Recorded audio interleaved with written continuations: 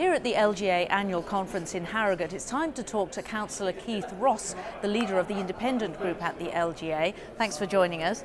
First of all, what's the big thing for you at the conference here? As every conference we have every year, it brings together something around over 1,000 delegates from across the country.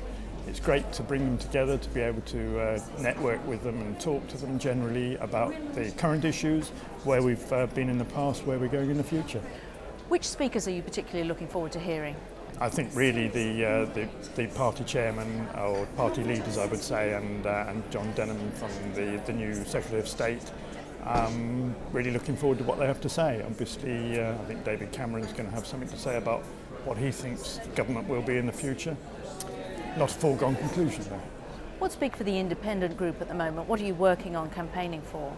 Well, the independents have just recently, in the last county elections, increased the share of members. We've gone up from 7.1 to 7.6%. That makes us a little bit stronger at the LGA, and working with our political partners, we just hope that everything is going to evolve into something much better again for local government. And you're also working on reducing top-down assessment from the Audit Commission.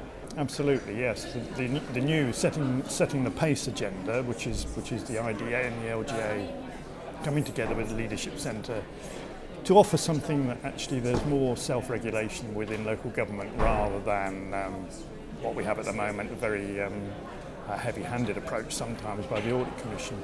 It'd be nice if we could actually make those improvements ourselves within the family. Councillor Keith Ross, thank you very much. Okay.